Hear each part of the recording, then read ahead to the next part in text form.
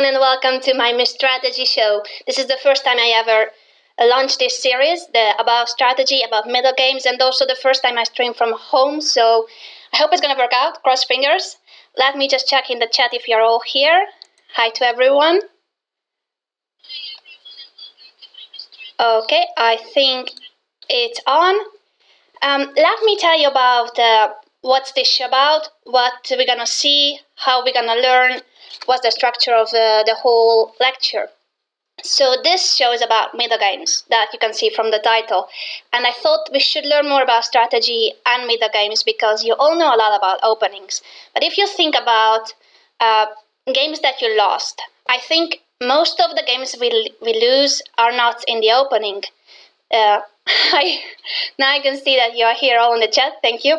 I'll try to read it at the same time, but it's not so easy to talk and look at the chat. I'm gonna try. So my point is that there are so many opening series we have on Chess24. I'm sure you learned a lot from them, and I'm sure you know a lot of opening books as well. But strategy is not that easy to learn. So these shows will all be about strategy and about the middle game, because once we are out of the book, once the lines are over, we still have to make good moves.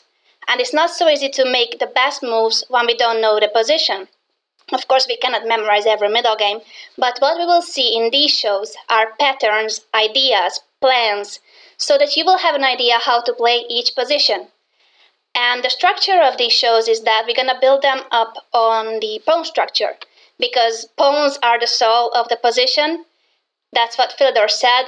And since we can build everything on the pawn structure, first we will start with hanging pawns, isolated pawns, always focusing on the pawn structure, because the pawn structure will define what the position should be like, how shall we play. Therefore, hanging pawns is our first topic, I already told you. And there are certain rules, because now that you are my pupils, I would like you to do certain things. So this is a list of the things you need to do for me if you want to be a good pupil. No, that's just a bad joke. It's my Christmas shopping list. What I need you to do are only two things. First of all, I want you to take an active role in this learning process. I need you to think. I need you to use your brain. I need you to not just watch this series, to watch these shows, but I need you to think about a line, think about an idea, think about a move. We're going to stop during the games. We're going to stop at many points. And I want you to think about how would you play that position. Because if I just tell you the solution, if I just tell you the right plans, then you will not remember so much from it. You will not learn so much from it. So I want you to think. I want you to use this part of our body very well. And then we will think about the solution together. We will discuss how the position should be played. That's the first thing. Be an active member of our classroom. And no matter where you are watching me right now, the live stream or the video later, I still want you to think each and every time I'll tell you, what's this position about, how to play, what would you play, what's the best idea. And then the second thing is to have fun. So as a pupil of mine, I'd like you to enjoy this show. I'm not here to torture you. I'd like to have a good time while we are studying. So let's get on to hanging pawns. What are hanging pawns? Do you know what hanging pawns are? Can anybody tell me a definition quickly in the chat? I'll see if there's any answer. And at the same time, I will help you a bit with showing you this position. Oh, where's my board? There we go. Hanging pawns. Let me see if anybody in the chat can define me this, what hanging pawns are. Very good. Two pawns by themselves, side by side. That's good. Very good, Capanson. So, as you can see, and also, let's just read out from Chess24's glossary what hanging pawns are, because you definitely know that we have a section where you can see the definition of each term. So we go to Read Glossary on chess 24, and there you will see that the definition for hanging pawns is that two pawns of the same color side by side with no other pawns of the same color. And I can't see the rest because it's not on my screen. So two pawns of the same color side by side with no other pawns of the same color supporting them. Sometimes a dynamic strength, but other times a static weakness. And that's the point, and that's why I like hanging pawns a lot, because sometimes it's gonna be a strength in the position. Sometimes we will win our games because we have hanging pawns, and sometimes we will lose these pawns in an endgame, and that will be a painful loss. So it can be an advantage and a disadvantage depending on how we can play with and against the hanging pawns. So with this show and the next ones as well, we will see how to play in the structure, how to play with this structure, and against it, how to place our pieces, what are the basic ideas and plans.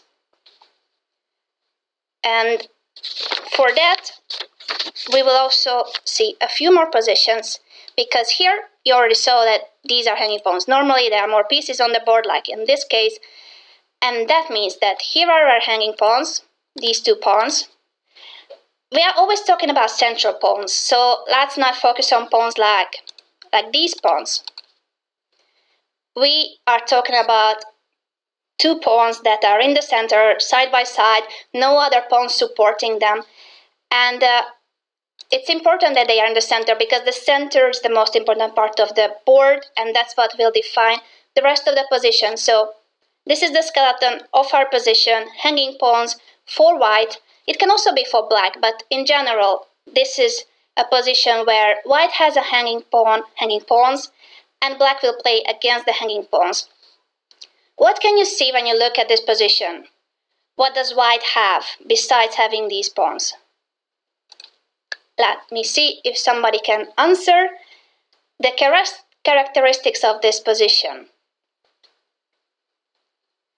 I don't need any moves. I would like you to think, what are the advantages of having these pawns in this position?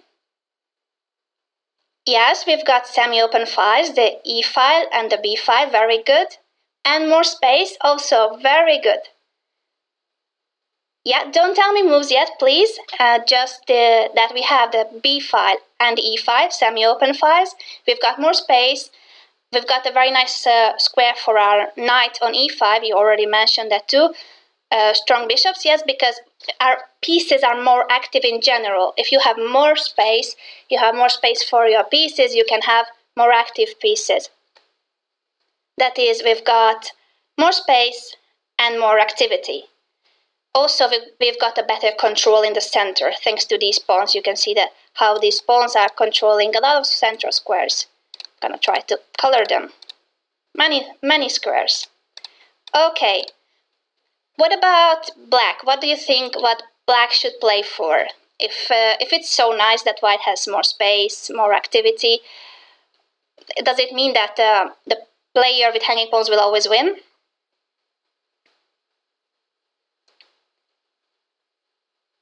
I'll wait for your answer.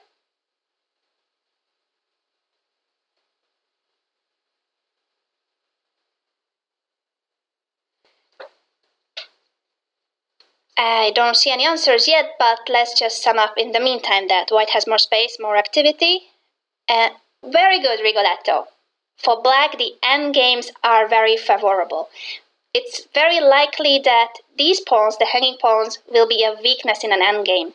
So black should try to trade off pieces. The more pieces he exchanges, the better. Because these pawns are not supported by other pawns. That's the definition of hanging pawns. So they can be very weak in endgames.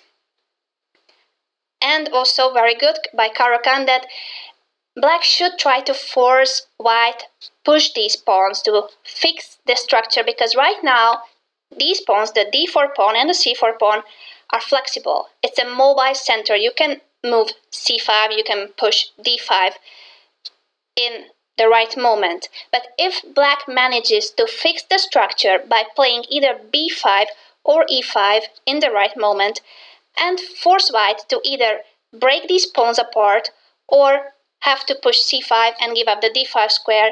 That means that these pawns will lose their flexibility, and then they will be even weaker because you cannot push them anymore, and you will have to keep on defending them with your pieces. So I think I'm very proud of my classroom. You all said many good things. White has more space, more activity. White should attack, and white should look for a breakthrough with d5. And black, on the other hand, should try to trade off pieces and aim for an endgame. Also try to fix these pawns either by playing b5 or e5, break those pawns apart. So, we cannot look at all these ideas in one session because that's a lot. We will start with the breakthrough with d5. So that's our today's topic. And just to add to what we've already mentioned, hanging pawns, you already know, it's very similar to the isolated pawn positions, the ideas and the plans, because when you have an isolated pawn, here, the isolated d4 pawn, sometimes black or white, depending on who has the isolated pawn, will trade the knight on c3, and then we end up in a hanging pawns position. So isolated pawn positions and hanging pawn positions are very similar to each other. They share a lot of ideas in common. Let's begin with our first game, which is Kasparov-Kramnik from 1992. And you will see that all the games we check will be from different openings, because the point of these sessions is also that we are not learning any opening. You already know a lot of openings. We are learning about the middle game, and hanging pawns can be reached from many different openings. So this game began with e4, c5, knight f3, knight c6, bishop b5, the Rossolimo variation of the Sicilian, and after some moves, we are not going to discuss the opening because what we want is to reach the middle game position with the hanging pawns. So we're gonna just play through these moves. c4, queen h5, bishop takes, king takes, and now after b takes c5, queen takes c5, d4, we reached the hanging pawns, we reached our position. Those are the pawns we will talk about, and not only the pawns but the whole position. So of course after d4 the queen has to go. And now what to do? We should develop our pieces because they are not yet developed, not all of them are developed. And I think the next move is very easy to guess, knight c3, so I will not ask you about this, but I will ask about the next move, because after rook d8 our pawn is hanging. So this is the first moment when we are faced with this ugly truth that our pawn can be hanging many times. If we are playing with the hanging pawns and they are not supported by other pawns, by definition they are not supported by other pawns, then you should really do something about these ugly attacks. Like right now, 3 pieces are attacking the d4 pawn, and we should react. So what would you play now with white?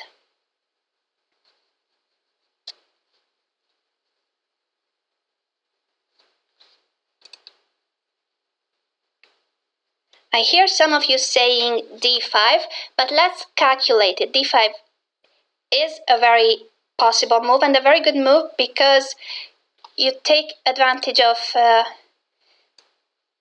some tactical motives, but careful because our queen is also on the d5, so it might work or it might not. Let's calculate it. What happens after d5, e takes d5? What's your plan with white? If it works, then it's really good, but let's see if it works.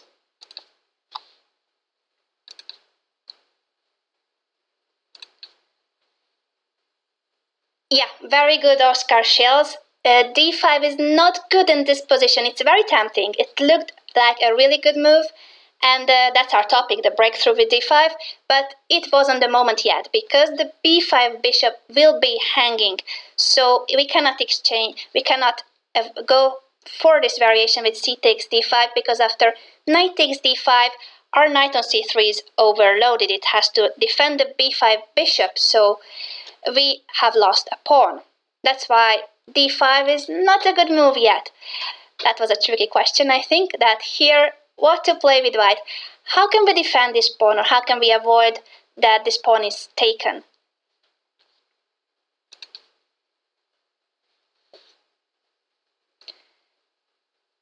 I see some of you saying c5 and others suggest knight e2. Yeah, they are all candidates. Let's go for knight e2 first, which defends the pawn, but the problem is that we protected the pawn, but after knight f5, this pawn is hanging again, and we have to do something about it again. That means that with knight e2, we didn't really achieve anything, because once again, we would need to protect the pawn, and we will have to capture this knight now. And, well, the knight on e2 is not really good, and now our pawn on c4 is hanging. These pawns will always be hanging. So knight e2 is not the best here. c5 is an okay option, because after c5, queen a5, for instance, rook c1, we protect the knight, bishop d7. The only thing is that I don't like c5 because we are playing on the edge of what black wants. Black wants us to fix this pawn structure in the center, and after c5 it's very difficult to push d5. So we lost the flexibility of these pawns. And for instance here, bishop takes c6 would be a really bad move already, because bishop takes c6. Now this is a dream position for black. Playing against the hanging pawns, we cannot advance our pawns. The d4 pawn will always be hanging. He's got a really nice square on d5 for his knight, and also the rooks will be doubled on the d file, attacking our pawn. So this would be a really good position for black. Of course, we don't have to capture on c6. I'm just saying that after c5, white should be careful in order not to get a position where he is worse already. Here, white is still okay, but it's not that easy anymore how to continue. Maybe queen e2, and then it's a different story. Because after rook d8, there's a move that I haven't heard yet. I think you should consider yet another move. It's a bit strange or surprising that this move can be the best, but it is the best.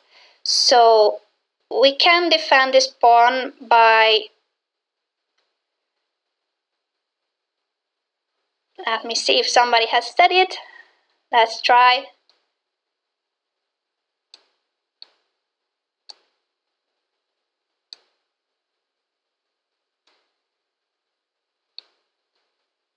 So you already said c5, you said d5, you said knight e2, and there's one move I haven't heard yet, and it's the move that Kasparov played. So let's try to guess it.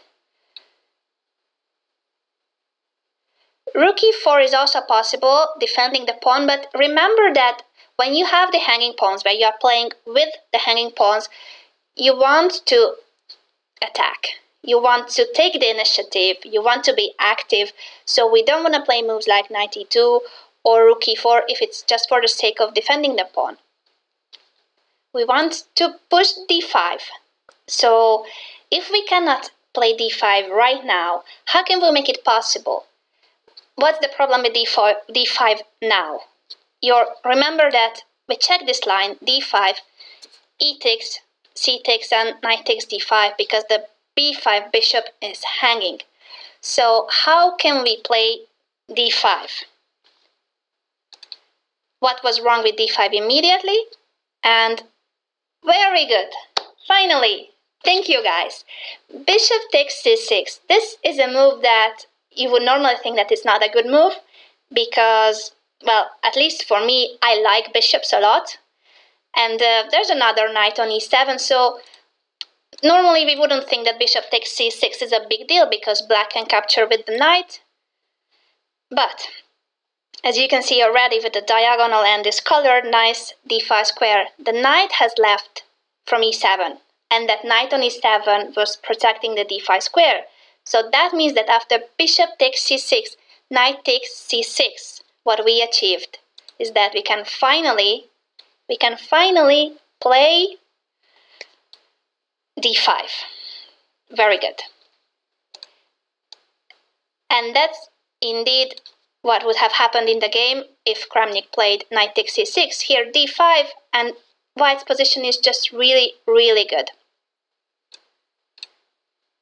Let's go back to the moment where we take on c6, because bishop takes c6 can be met with either queen takes c6, knight takes, or b takes. And we're going to go through all of them because you have to pay attention to, for instance, what happens if b takes c6?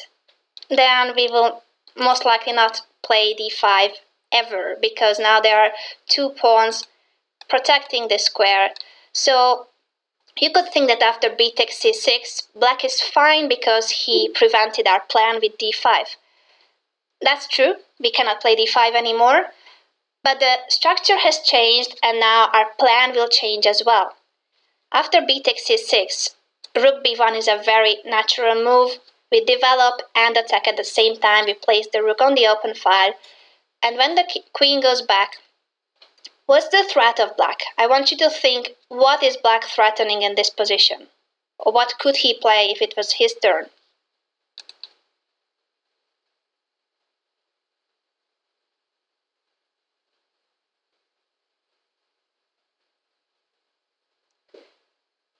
I hear by chess player 007, hi, James Bond, that the bishop on c8 is gonna be a disaster, and it's true.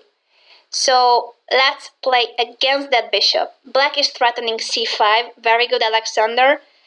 And many of you have said it right after that, that he is threatening to push c5.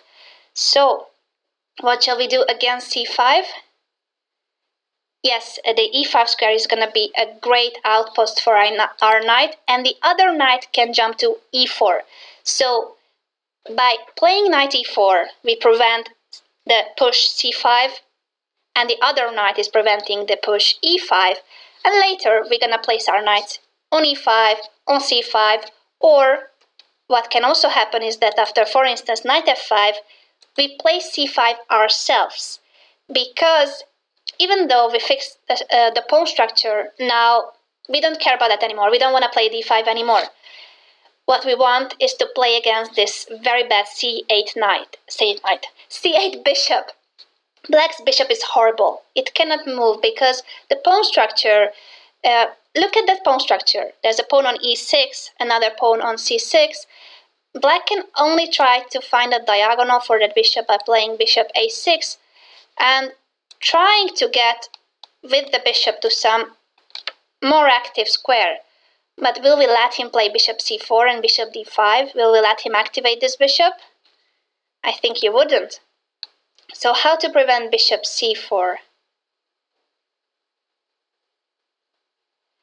I agree with you, Floris, that the d4 pawn looks really weak after c5, and also the d5 square, but these are the disadvantages of c5, of us playing c5, but it has advantages as well, and that is that now we will play knight e5. Very good, guys. Knight e5, or, well, sometimes you should calculate first, like, knight e5 is the plan.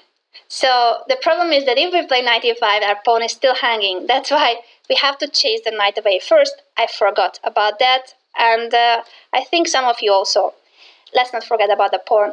g4, it looks like we weakened the king, but after knight e5, we have such strong knights on e5, on e4, and we are threatening to play, for instance, knight d6, and those knights are just horribly strong.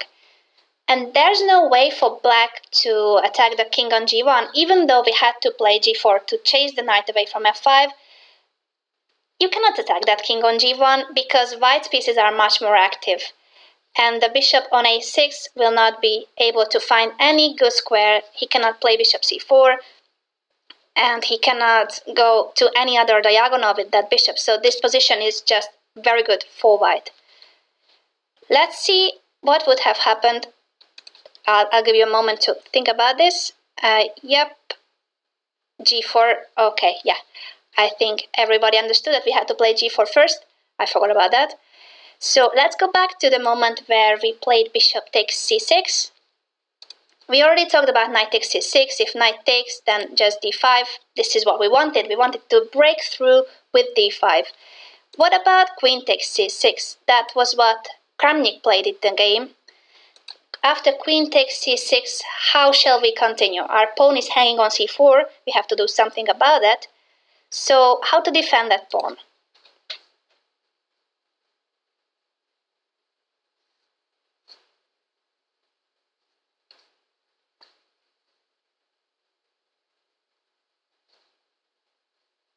Yes, we can either go knight e5 or... Yes, knight e5 is a good move, but as Joe Breaker pointed out, queen e2 is also a very good option because if you remember, in all those lines with the d5 push, our problem was that the queen is on d1. So we want to move the queen away from the d5 and then push d5. That's why right now queen e2 is a really good move. Queen b3 is also an option, but if you place the queen on e2 and with this rook on e1, it means that we are really threatening d5 because the knight on e7 will be hanging. So if it was white's turn, we can simply play d5 and this pawn cannot be captured. What about moving that knight away from e7? Can it avoid d5? For instance, oh, what am I doing? Knight f5. Can this move avoid our plan? Can it avoid d5?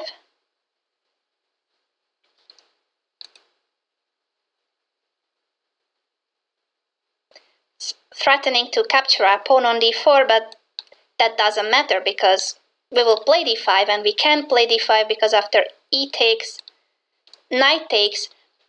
Now this pawn on c4 has become an isolated pawn. It's on its own, cannot be protected. It's not a really good pawn, but it doesn't matter because it's supporting a very powerful knight. So this knight on d5 is a beast, and we are threatening, for instance, queen e5 check or queen b2 check, attacking black's king, because suddenly the position has opened up.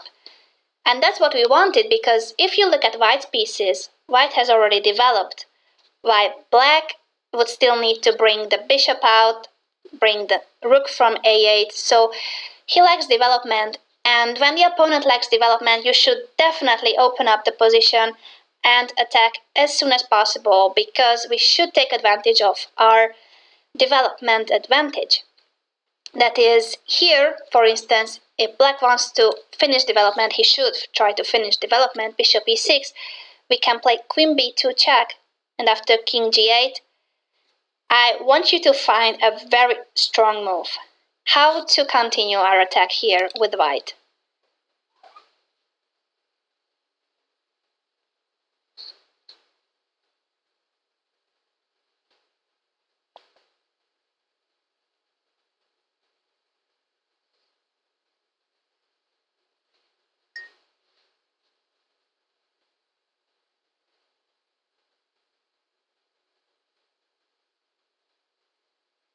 Yes, knight f6 is possible, g4 as well. What's the point behind g4? You want to chase the knight away for a reason. Can we attack that knight without weakening our king?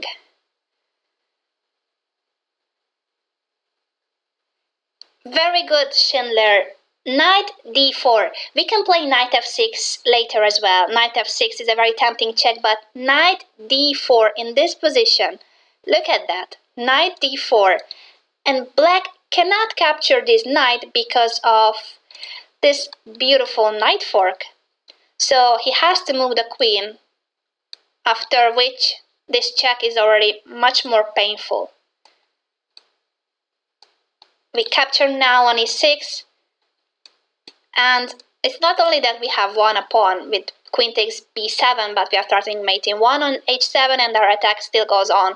So this position is lost for black, and it's all because we managed to play d5 in the right moment when black still did not finish his development. We broke through with d5, placed our knight on d5, And suddenly black's king was just horribly weak. On the dark squares, look at that king on g7. It's like a fianchetto position where he would need a bishop on g7, but there's no dark square bishop, so the dark squares in this position are horribly weak, and that's why he almost got mated. That's why he would lose this position almost immediately. Yeah, I agree with you, chess player 007, that this is a disaster position for black. So instead of knight f5, he should try something else, something different. Kramnik played a6. But that doesn't help either, because we can still take the initiative. We can either play, let me hear it from you. What can we play here with white?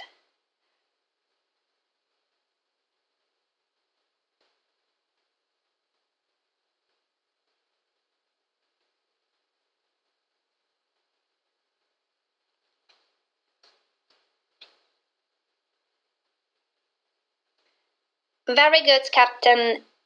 d5 is still possible, so we can either play d5 here, which is a very good move, d5, or we can make one more move that prepares d5 and develop the last piece that hasn't been activated yet, which is the a1 rook. So let's play rook ac1. d5 was good, and also rook ac1. Rook ac1 was the move that Kasparov played because, of course, as you know, Kasparov always activated all his pieces, always developing all his pieces, and then going for the opponent. So right now, white has developed all his pieces, and black still needs a couple of moves to finish his development. Therefore, d5 is going to be our next move. That's very likely. He cannot prevent it. That's the problem. So that's why Kasparov didn't play d5 immediately, because black cannot prevent d5. He played queen c7, but we will still play d5. I'm sure you all said it, because that's what we were planning. d5. Actually, we placed the rook on the c file. I see that you are saying rook a d1 was also a good move, but he wanted to place the rook on the c file because the opponent's the opponent's queen is on the c file. So when we exchange pawns on d5, then the queen will be hanging or be under a discovered attack on the c file. So that's why right now it was better to place the rook on the c file.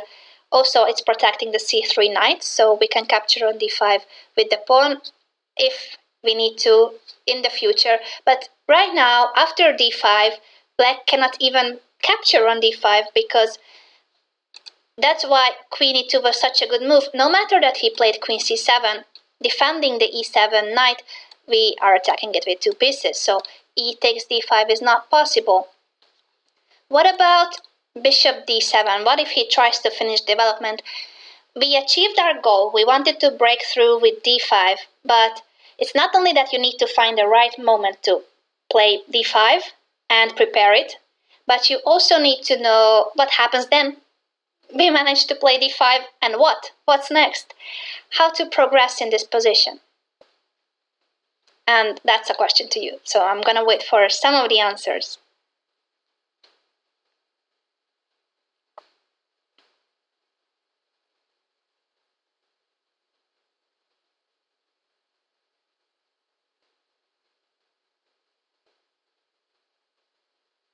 And I've seen the good move by Nuno. He wants to play knight e4, and that's very good. Also, Jan and G. So many of you have said it. Thank you, guys. Very good job. Knight e4, and we will threaten so many things. So let's just check. That's what Kasparov played. No, sorry. That's what he would have played, because Kramnik didn't play bishop d7. We are just analyzing this position. After bishop d7, knight e4 would have been a very strong move. We are threatening d6 fork. We are threatening queen b2 check and knight f6. And I think that's all, but that's a lot, because black cannot prevent everything. So this position is once again just lost for black after knight e4. After d5, what Kramnik played was f6. He wants to protect the dark squares, but this just gives up a pawn. So let's grab it. If your opponent offers a pawn, take it, unless it's a trap. So first we calculate, then we take the pawn. D takes e6. And well, we'll see the rest of the game. It just finished very shortly after rook d6, knight d5, queen d8, knight takes f6, because in case of king takes f6, it's mate with queen e5, rook takes, knight e4, knight c6, and this check. Once again, it's not only a pawn up for white, but black's king is still very weak, and black still hasn't managed to finish his development. All his pieces, well, not all his pieces, but most of his pieces are on the 8th rank, and that's a disaster. So here, after check, and knight g5, f4, and rook d1, Kramnik decided to resign because all the white pieces are active, they are all attacking, while black has hardly any defending pieces and he hardly has any good pieces. So the important thing from this game was this moment. Our pawn was hanging on d4, and this was the moment when passive defense like knight e2 was not a good option. When you play with the hanging pawns, when you have hanging pawns, you should be as active as possible. You should try to attack, you should try to find dynamic play in the position. So here, bishop takes c6 was a very good move.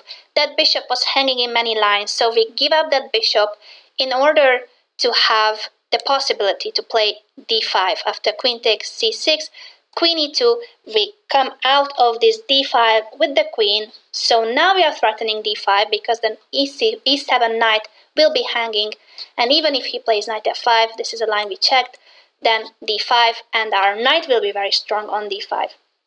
So this is what we should learn from this Kasparov game. I really like this game. And now we're gonna see another one. You remember what was the opening in this game?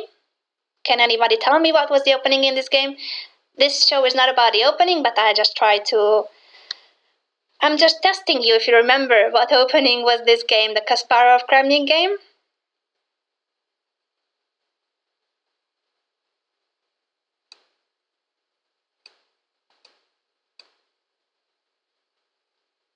Let's see if somebody can tell me. It was the Sicilian. Very good. Sicilian, the Rosa-Riemann variation of the Sicilian. So our next game is going to be once again about the hanging pawns, once again about the breakthrough with d5, and it's going to be a completely different opening. Aronyan Stavic from 2011, and the game begins with c4. So it's a bit difficult to believe that we will reach a similar middle game, but we will. Let's go through the first few moves. Isolated pawn. You remember that they are like brothers, the isolated pawn and hanging pawns. So this is an isolated pawn position. We will study that also later on. But now, bishop c4, this is an intermediate move. I'll not discuss the opening, but black cannot keep the knight, he cannot keep the piece up. After b takes c3, hanging pawns, okay, they're not hanging yet, but when you see a pawn on c3 and on d4, it's already the type of position we are discussing, because white will push c4 sooner or later, so we will reach the position that we wanted. Bishop g7, what would you play here with white? This bishop has been developed to g7, and we can either castle kingside or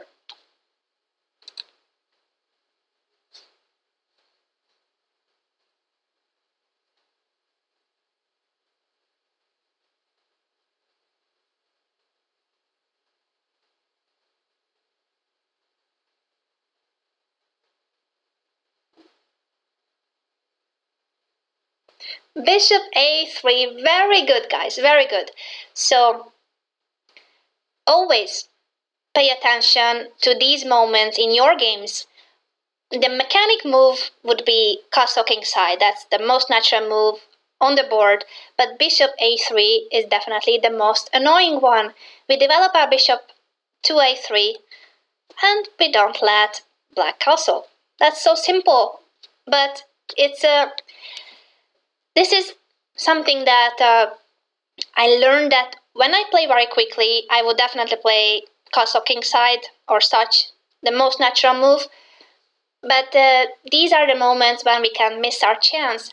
I'm not saying that bishop a3 is winning. There are still games with this position. It's not a novelty. It's nothing new. But I'm sure that this is the most annoying move in this position because we simply don't let our opponent play in the most comfortable way. We don't let him castle. So black has to play bishop f8. And, well, he will not manage to castle. He will play with king g7, of course. That's almost like castling. But look at his pawn structure and tell me where are the weaknesses in black's camp. Which squares are weak?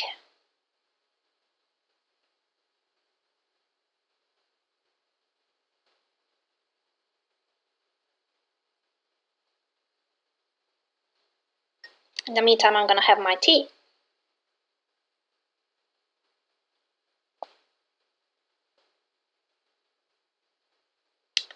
Very good, Rishik.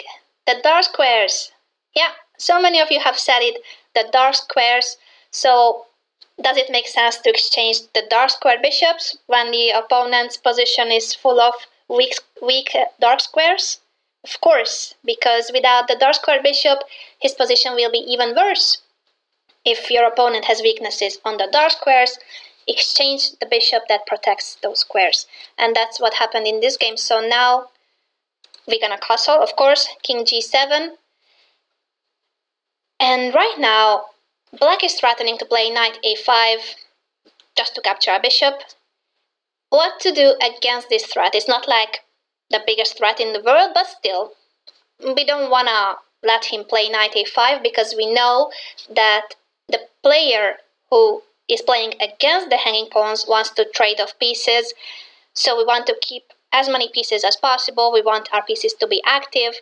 What to do against knight a5?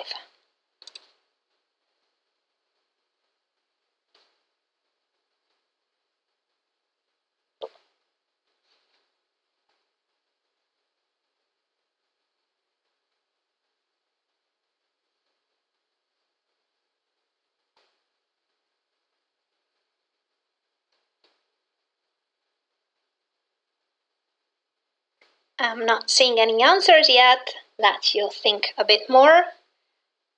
Would you move the queen? Would you move the bishop? What to do against knight a5?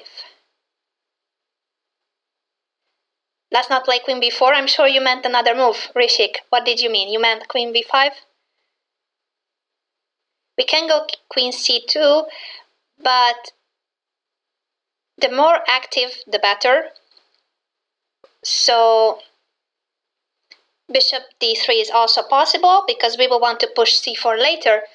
Queen b5, that's the best move because it not only prevents knight a5, but it also prevents the most natural developing move for black. Because if we play any other queen move, or bishop d3, or bishop e2, we let black play b6.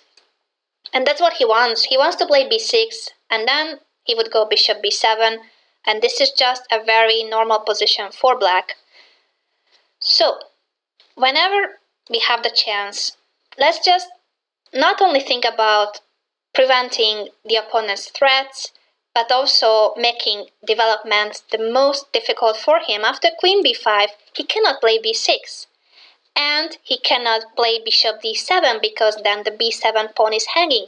So queen b5 prevented knight a5, and it also prevents a lot of other things. It prevents black from developing his bishop right now.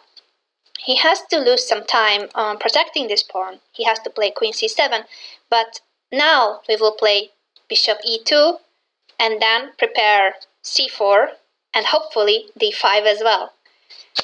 Rook d8 was played in the game, so we cannot play c4 because our pawn would be hanging, but doesn't matter, we will protect it first and then push c4. It's very normal that with the hanging pawns you place your rooks in this way, one rook on the d file and the other on the c file, especially if the opponent's queen is on the c file. So this is a very natural setup with the hanging pawns. Now black could play b6. Of course we couldn't prevent it forever, but queen b5 was still a very good move. Black lost some time preparing b6. And after c4, here they go, hanging pawns. Knight e7 in order to avoid d5. What shall we do with white? We would love to play d5, but we can't play it right now. I mean, we could, but it's not the moment to play it because we placed our queen on b5 in order to avoid b6. But right now our queen is not doing on b5 anymore. So it had a very nice objective, queen b5, preventing b6, but the position has changed and our queen is not the best on b5 anymore. Where to place this queen? Where could it be better than on b5?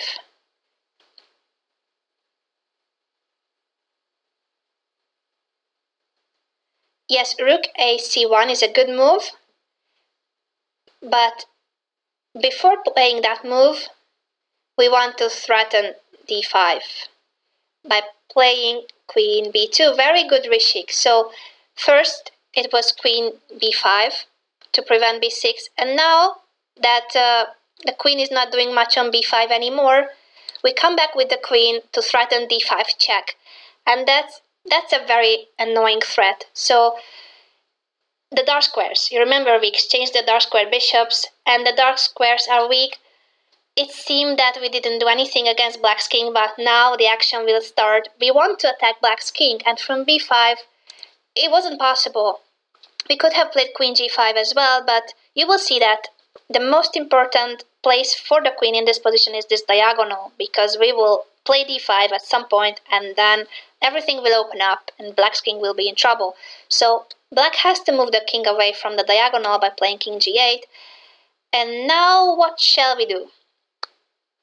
There are two tempting moves in this position, and one is more accurate than the other.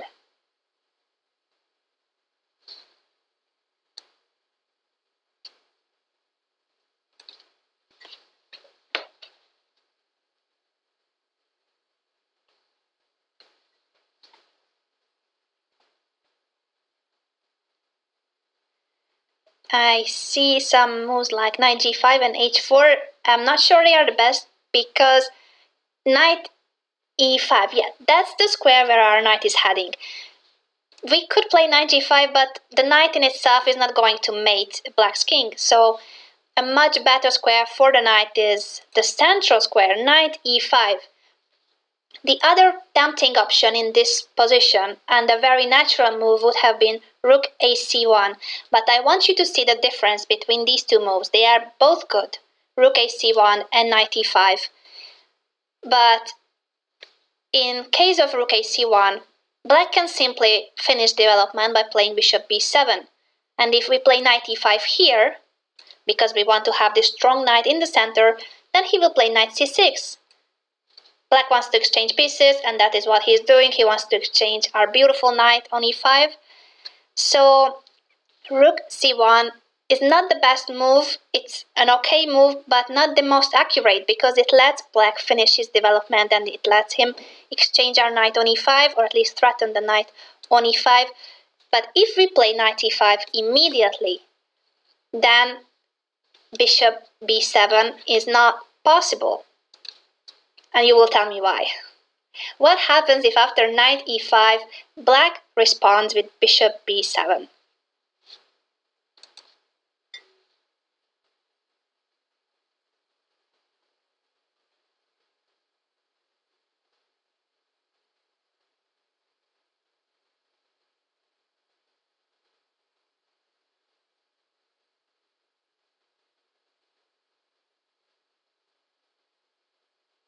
knight g4 is possible, but in order to make knight g4 a very strong move, I tried to pronounce it strong. In order to make knight g4 a very strong move, you should play d5 first.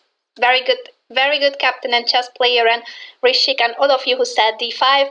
d5, we give up the pawn, because you can see that so many of black's pieces are protecting that square, and still we play d5.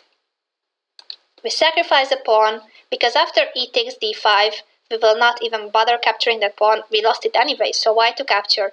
We wanted to play d5 in order to open the diagonal for the queen, and now we play knight g4. So we connected this idea.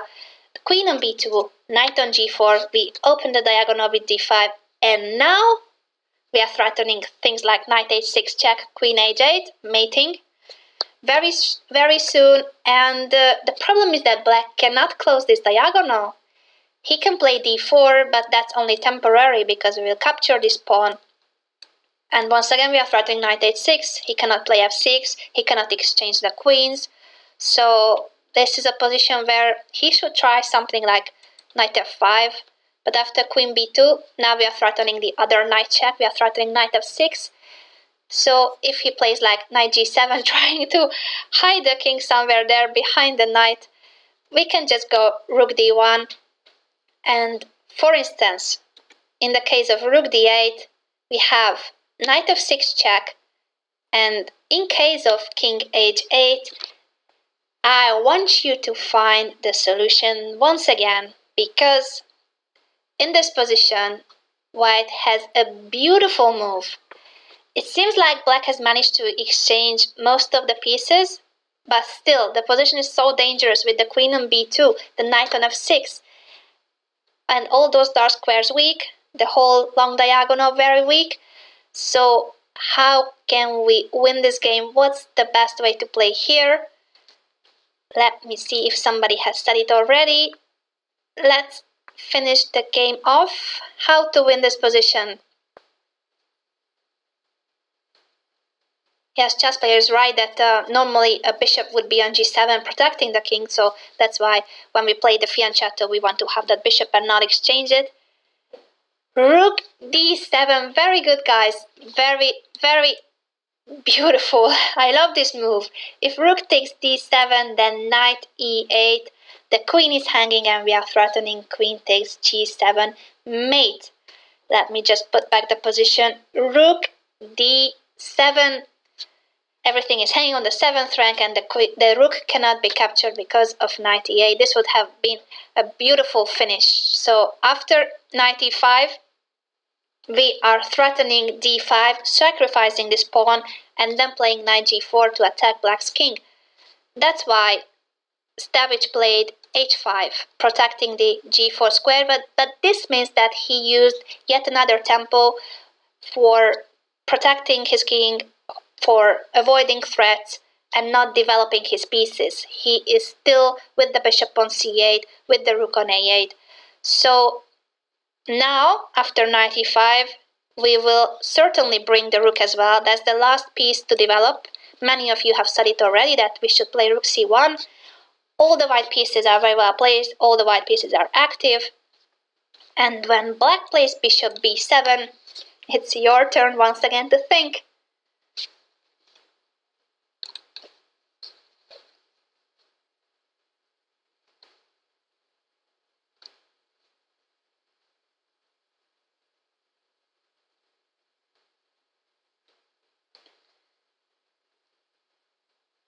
I see that chess player says bishop takes h5. You can consider it, but just pay attention to our main goal is to open the position, and once we manage to open the position with d5, very good guys, God Mog Brownie, you've all said d5, and Rishik once again d5, you all said d5. You are very good pupils. Thank you guys for being here. First of all, we play d5, and then we see if the sacrifices work. So let's not sacrifice our pieces first. Let's play d5. We sacrifice a pawn, not a piece. That's better than playing bishop takes h5. We need to open the diagonal. because the queen is the most powerful piece and we want to have this diagonal for the queen in order to attack black's king. d5, and after e takes, c takes. You see how useful the rook is on c1, so one rook on the d file and the other rook on the c file, and after this exchange, black's queen is hanging. He has to play queen d6, and it seems that we're gonna lose the pawn because black is attacking it with 4 pieces. But we can play. What can we play? Yeah, I understand, just player, you want to play bishop takes h5 later. Yeah, you're right that in some position it might work, so let's not forget it. Yes, total domination for white, but what shall we do about that pawn? Because black wants to capture it so badly.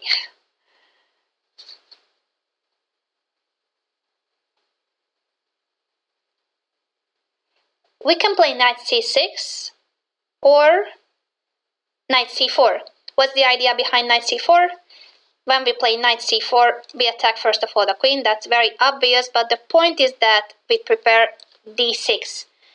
And this is what I wanted you to learn from this game. We are not done yet, but I want you to see that once we manage to break through with d5, it's either because we will open the position, we will have a very strong attack, or we will have a very strong passed pawn in the endgame. Because when we have the hanging pawns, it doesn't mean that we will always lose the endgame. It might be the case when our pawns are weak. But if we manage to break through with d5 and create this horribly strong passed pawn on d6, then all the endgames are good for us. And you will see that now, suddenly, it's gonna be white who wants to exchange queens and not black.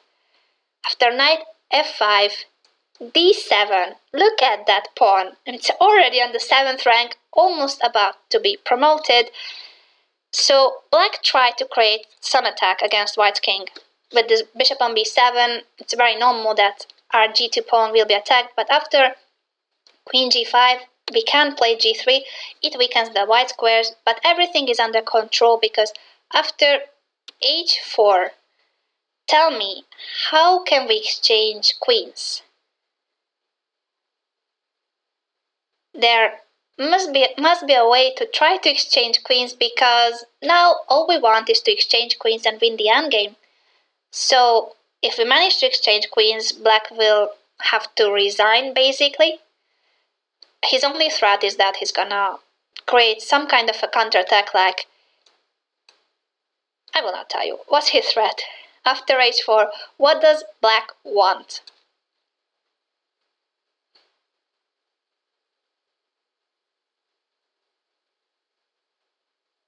Yeah, we can offer to exchange queens with queen d2, that's very good. But what is the threat after h4? Because I want you to tell me that as well. Queen d2 is the way to exchange queens, very good. And we have to do that, or another move that Aronian played, because black wants to capture this pawn on g3, and not only with the pawn. He wants to sacrifice his knight there, so he's threatening h takes, knight takes, and then mating us. So you have to be careful always that the opponent will have counterplay too. We cannot just play always one-sided, we have a passed pawn and we will win. No, we still have to play very precise. He's threatening to mate us basically, or give at least perpetual check. So we have to play either queen d2, which is a good move, or what Aronian played. This is already a much more difficult move to find, g4. It's not very usual to place our pawn on g4, especially when the opponent's queen is on g5. But now he is really threatening queen d2, because in that case, black will have to capture the queen. His knight is hanging. We cannot capture the knight right now because our pawn is pinned. But once we play queen d2, he will have to exchange it and then move his knight, unless he wants to lose a piece. So what he did was knight g7, but now queen e5 is once again what we want. We want to exchange queens, because after knight e6, queen takes, knight e5, this pawn is just too strong.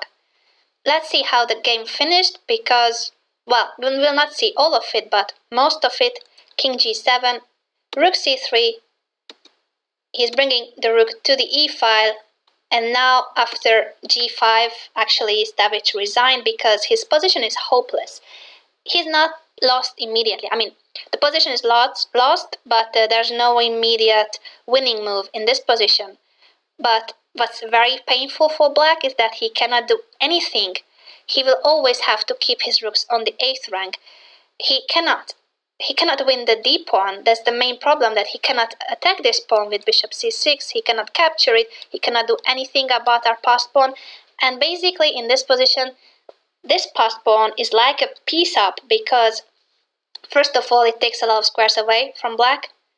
Secondly, and most importantly, we always threaten to promote it, so he has to keep an eye on this pawn.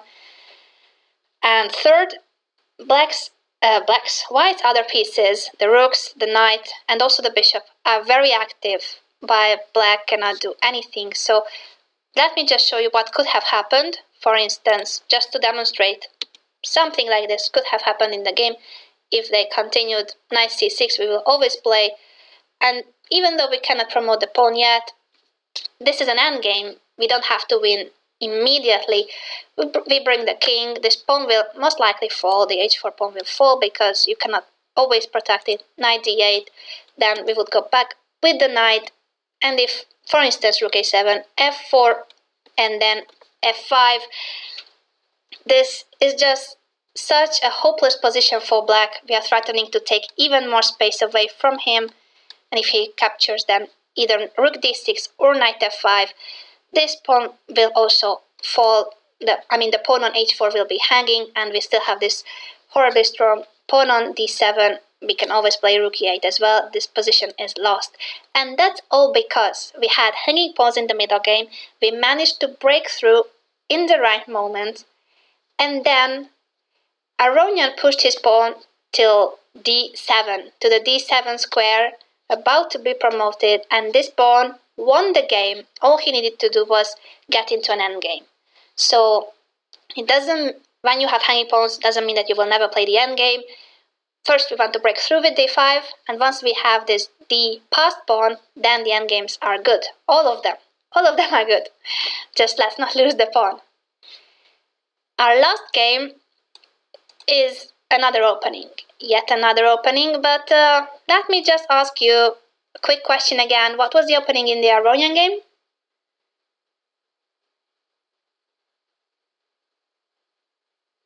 Yeah, I see that you're talking about Stavic, that he's a grandmaster from Croatia. Sorry if I didn't mention. Of course, Aronian is much better, but we are focusing on the plans, so I basically don't choose the games depending on the names. I choose the games because I like the ideas and the plans. Of course, when you see players like Kasparov and Aronian, that's sure that they play in an excellent way, so that's a good pick, and I like to choose their games. But I want to show you the most instructive games, and so that you can see that in which positions can we play d5, because we want to break through with d5. Yes, it was the English, and it transposed to the Karakan, it's transposed to this isolated pawn position, and the Kasparov game was a Sicilian, the Rossolimo variation. So far we had a Sicilian, we had an English opening transposing to the Karakan, and now we're gonna see a third opening, because it doesn't matter what opening you play, you can just end up in hanging pawns position from so many different variations. Let's see this Lotier Wroblewski game. d4, d5, knight f3, e6, e3. So this is going to be a queen's gambit accepted position, a queen's pawn position. So we had e4, c4, and now d4. And they will all end up with this common feature that at the end, in the middle game, we will have hanging pawns. Let's see how. Takes hanging pawns. The difference is that here black has the pair of bishops, so that's a more favorable scene for black, but still we have this e5 square for the knight, as in other lines as well. With the hanging pawns, you have so many squares under control in the center that many times knight e5 is a possibility. And after bishop d7, rook fd1 was played. In many positions, we saw already that the rook on the d5, the other rook on the c5, if black's queen is on c7. If the queen is on e7, you can also play rook a d1 and bringing the f rook to e1. So depending on where the black queen is, you want one of the rooks to face the queen and the other rook to support your d4 pawn. Rook f d8 and d5 was played.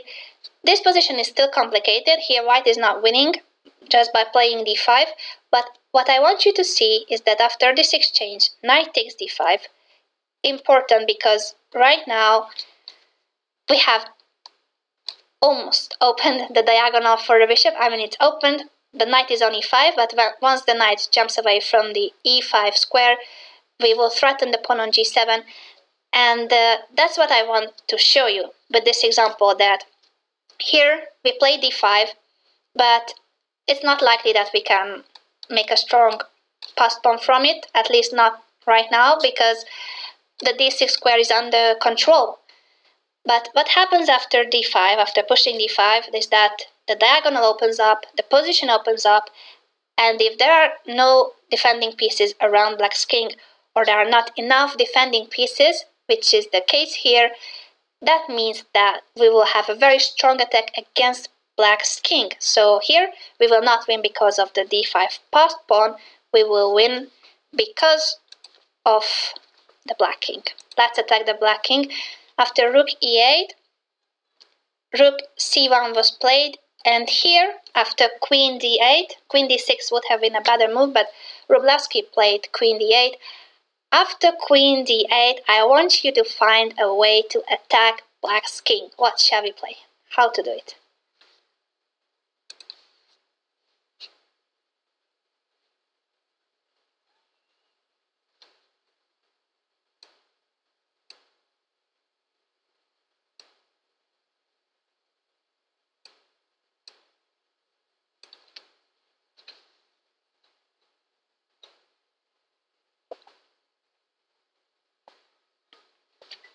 Very good arch chess. Queen h5. And Brownie and Rishik, suddenly all the moves appear. You know that there's a bit of lag between the stream and the chat, so that's why I'm waiting all the time to read your comments, to read the answers. Queen h5, that's the best move. Very good, guys. We are threatening to capture on f7, and we want to force black play g6. Because g6 is a move that black definitely didn't want to play, but he has to play. If he had played rook f8, then d6 here is really strong. Doesn't matter that we're not promoting the pawn, it takes a lot of squares away from black. So after bishop f6, knight takes d7, queen takes, and this pawn structure is just so horrible that black will be mated shortly with rook g4 and rook h4.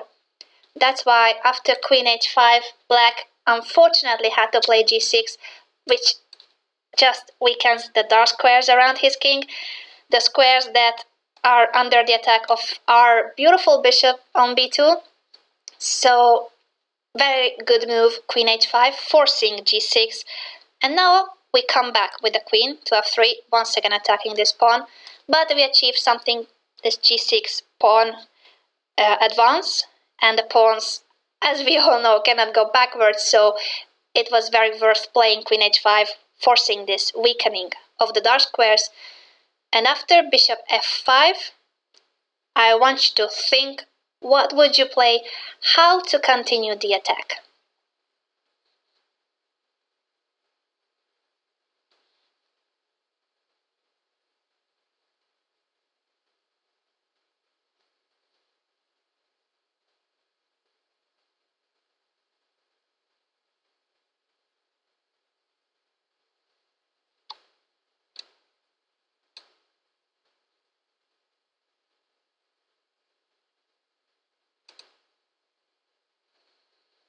I'm waiting for your answers.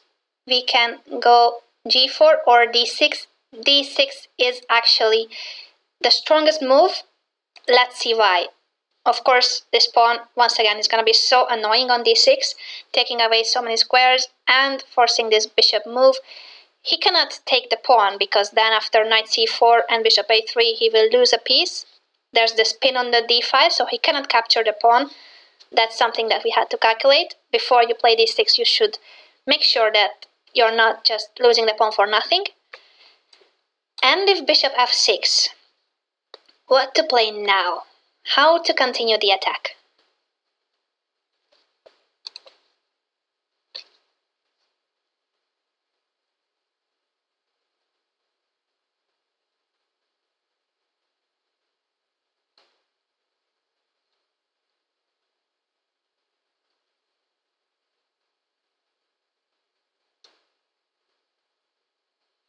Yes, I agree that d6 is stronger. g4 was probably easier to see, but d6 was the best move in that position. It's what Lothier should have played in that moment, and now very good. After bishop f6, we have d7 marching with this pawn all the way through.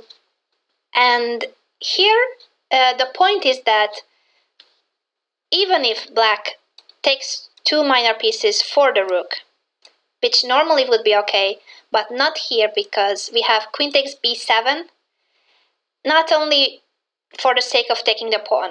What we want is, in case of rook b8, white has a very beautiful finish which I want you to find. What can white play in this position?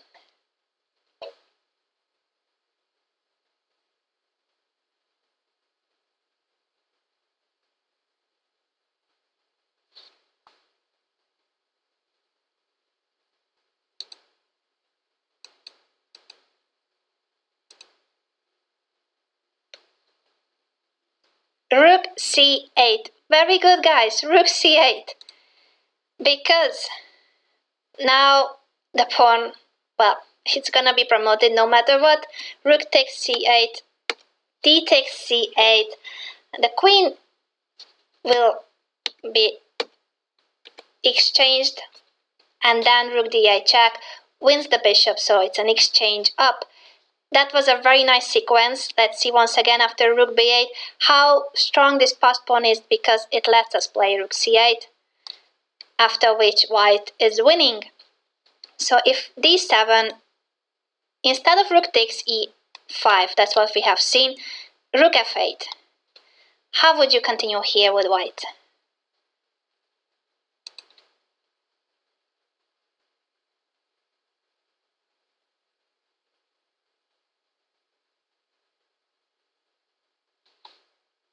So we have this position now. Guys, let's see. After d7, rook f8.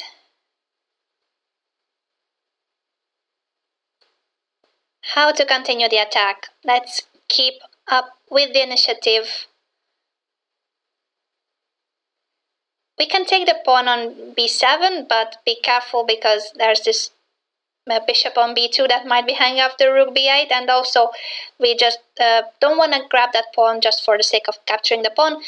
We took it in the previous position because we had this rook c8 move to promote our pawn. So let's still focus on the king side, on white's king and those bishops, because after g4 that you said, this is the best moment to play g4, because now no matter what black plays, let's see for instance bishop e6, this move once again works. So if black takes it, d takes, and the bishop was hanging, that's a beautiful sequence that I hope that many of you have seen. No, actually it was difficult to see, but when you see a piece that is so overloaded, the queen has to protect the bishop on f8, and it has to protect the c8 square because of the rook c8 moves. That's really when you need to feel that something is going on here. And thanks to this very strong passed pawn, rook c8 is possible once again. No matter how many pieces are protecting that square, if we can deflect the black queen from d8, we are simply winning a piece. So after g4, bishop e6, rook c8 wins the game. What about g4 and bishop takes e5? Because if black realizes that his bishop will be hanging on f6, it's very logical to take on e5 first, and then here he could play queen g5, for instance, threatening our pawn, and after h3, h5. It seems like black is attacking. What can we do here?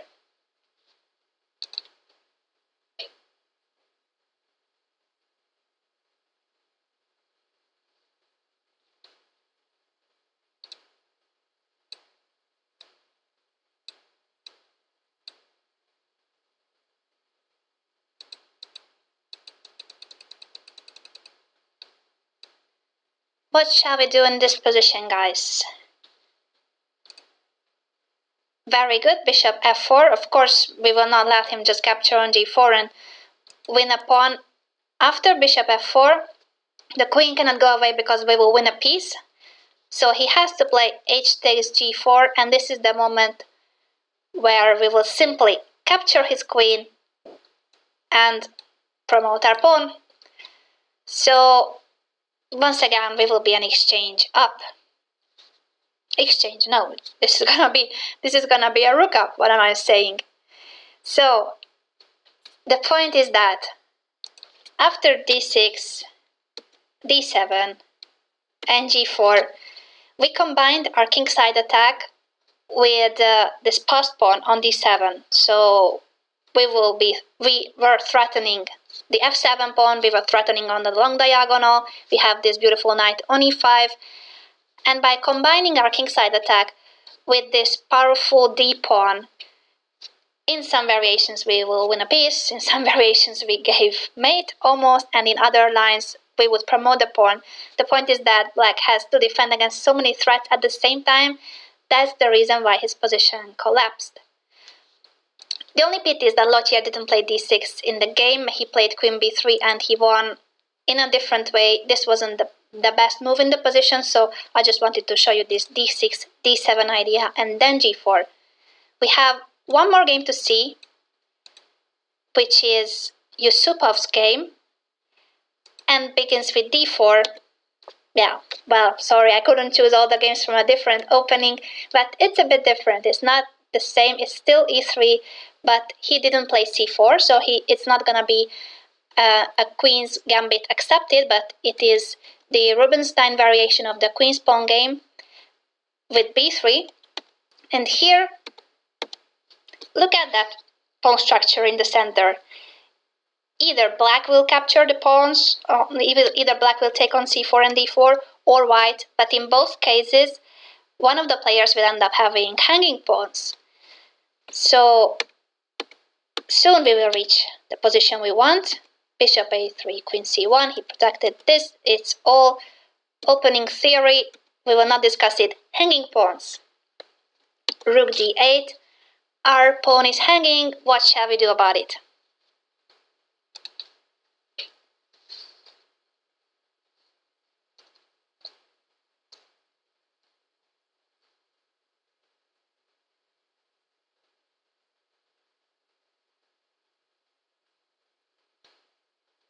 You remember that in another game we've already seen we had the same problem, that this pawn was hanging on d4. In that case, the good move in Kasparov's game, the good move was bishop takes c6. Well, there's no bishop on b5, so we cannot play that. In other positions we had the option of playing d5, but here, is it a good move to play d5? No, not yet. So this is a third case when simply we will play rook d1. And very good. Congratulations to all of you who said rook a d1, because we saw so many games with the idea rook f d1, rook a c1. But now black's queen is on e7, and that's when you will want to place this rook here and the other rook on the e file. So we will play rook a, d1, and then the other rook will go to the e file. Good job, guys. Very good. b6 was played. And now, how shall we continue?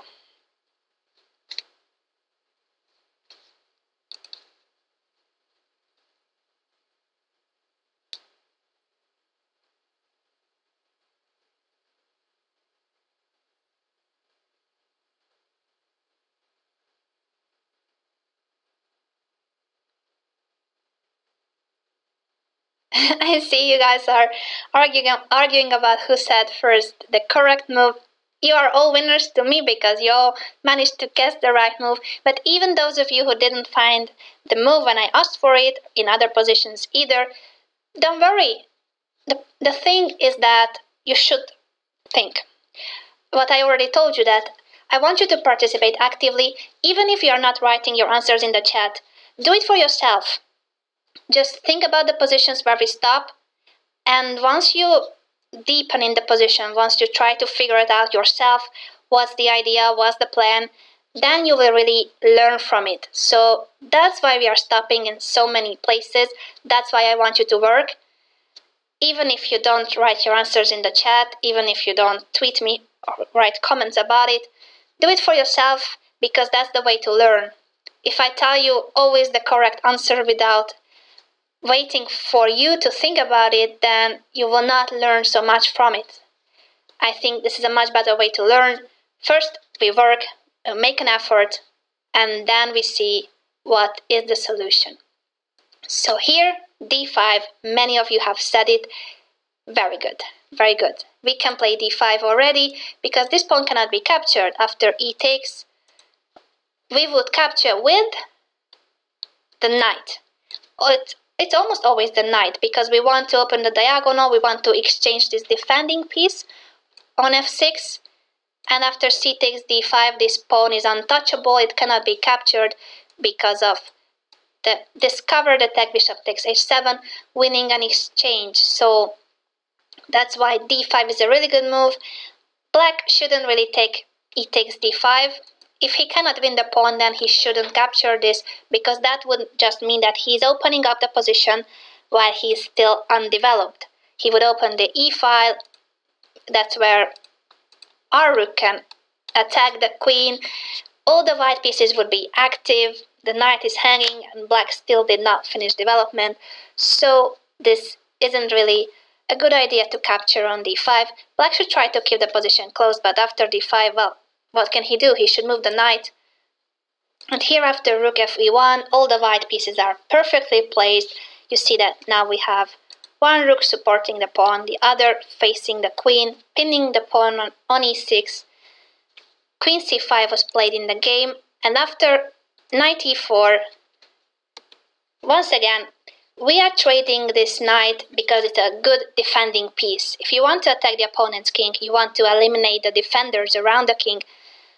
So we are not exchanging pieces to end up in an endgame.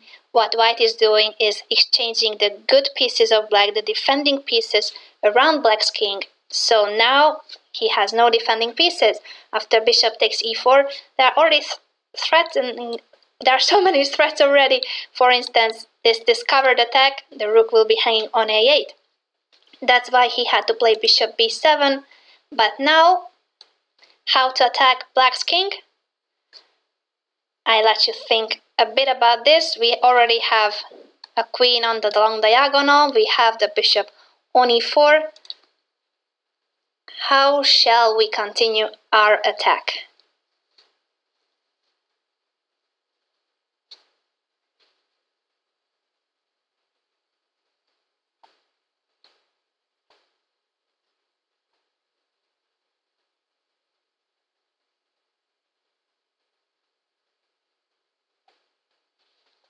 Very good, knight g5. I see that you are all commenting about it. Those also asking me who is my best pupil. I don't know. I'm all very proud of you. You are all great pupils, doing a great job. And what I said, even if you didn't guess the moves, I'm proud of you for working. I'm proud of you for making an effort. So just for being here with us in this session, learning with us, and making the effort of thinking about the positions so that later on you will understand much more about the position because you really did care about the position, you thought about it, you try to figure out yourself the solution, and then when you see the moves, you learn from it. That's the point. So I'm very proud of everyone, even if you didn't say the correct moves. If you said it, well done as well. You are all great pupils. Knight g5 was the best move, threatening to capture on h7. And now, after h6, the good move is bishop h7 check, because here, after king h8, Yusupov just went for the attack immediately with knight takes f7, giving up this bishop. The idea is not to capture the rook, because that's a rook for two pieces. He really wanted to mate his opponent with queen c2 check. And after g6, what would you play with white? This is not what happened in the game. g6 wasn't played. You can capture the rook with knight takes d8, but there's an even better move that I want you to find. How to continue with the attack. We are a piece down for 2 pawns, but it's a piece down. And we want to continue attacking black's king because it's a very lonely king.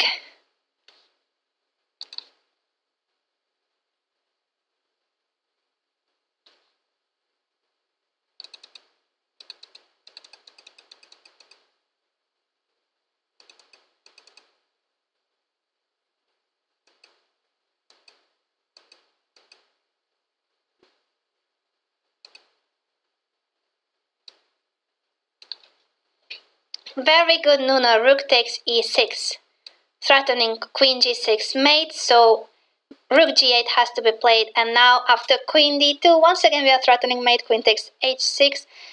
And in case of queen f8, there's a beautiful finishing move. What to play with white here? You've seen a similar idea, at least a similar sacrifice in another position.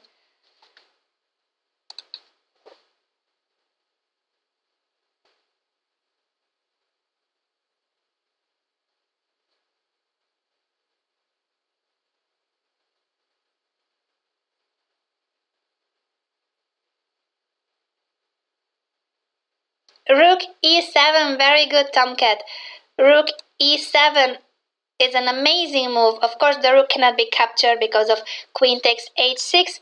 And if it cannot be captured, then there are just horribly strong threats, all kinds of discover checks, and well, basically knight g5, double check, double discover check, discover, double check.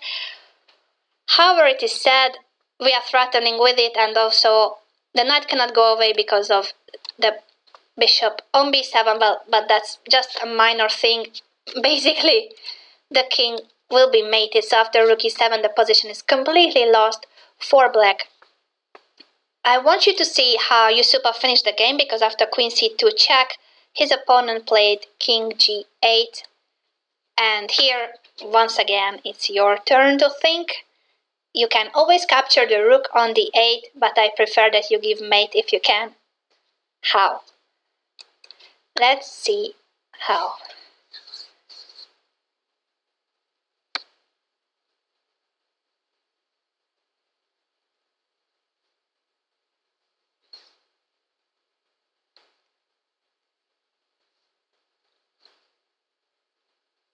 Knight h6, very good. After knight h6, we are sacrificing yet another piece, because g takes h6, queen g6, the king is just with no shelter. King f8, queen takes h6 was played in the game, and after king g8, he gave a few more checks to place the queen in the best possible square, and now by bringing the rook, you can see that black's king is completely naked. There are no pawns, there are no defending pieces, and rook g5, queen h6 is going to be a mate. So this was a beautiful finish, but the point is that it was possible because Yusupov broke through with d5. Let's go back to the moment where he played d5. Black was still undeveloped, so when you can play d5, and your opponent's pieces are still on the 8th rank, that's a very good thing. Of course, we should always try to find the right moment to play d5, and in order to play d5 you have to prepare d5. That's why mostly a rook comes to the d file, one of the rooks and the other rook goes to the file where your opponent's queen is, to pin the pawn, to attack the queen, whatever. You need the rooks on the d file and the c file, or on the d file and the e file. You need to make sure that when you play d5, it's not just for losing the pawn, but it's because you will either have a very strong attack if you give up the pawn, or this pawn is gonna be a very strong passed pawn in an endgame. So it's either for the sake of the attack or for having this beautiful, very strong passed pawn that we saw in the Aronian game. I hope that you enjoyed this session. As a last exercise, I want you to think about something that is not about hanging pawns and not about middle game. Is that tomorrow is the last day of the year, and I don't know about you, but I like New Year's resolutions a lot. And I read a very inspiring tweet by Kasparov in which he said that in order to make 2016 a better year, we need to analyze this year, the year of 2015, and see what we did well and what we did well and what we did not do so well, what can we improve for the next year. So, I don't know about you, but if you would like to do this with me, I will definitely do it. Think about your year in terms of chess and in general as well. What would you like to do differently next year? We will have a lot of sessions, a lot of middle game sessions in 2016, that I can promise. So think about your chess, what you want to improve in your chess, make a list about it and tell me about it next week, because we will have a new session next Wednesday. It will be soon announced, the time, but next Wednesday I'm gonna see you. And thank you so much for being here. I'm very proud of all of you, even if you didn't get the answers. I'm very proud for you working here, for studying here with me, and I really hope to see you next Wednesday as well. Bye-bye, and Happy New Year!